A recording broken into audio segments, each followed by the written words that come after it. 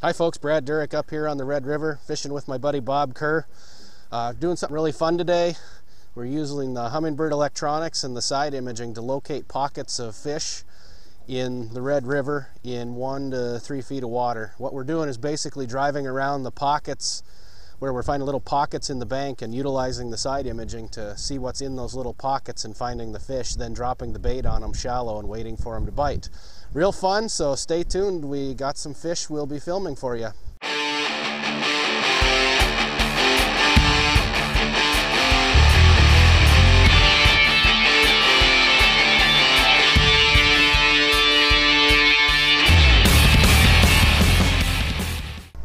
So what we're doing here is we're just side imaging along. We got a GoPro running up above and we're filming the bank so we can see and record the hooks and the marks and everything in these nooks that are holding the fish.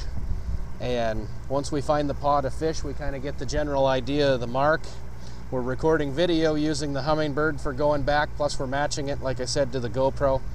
And we're gonna keep this for the off season when we start going through statistics. We just marked a tire rim at the bottom of the river.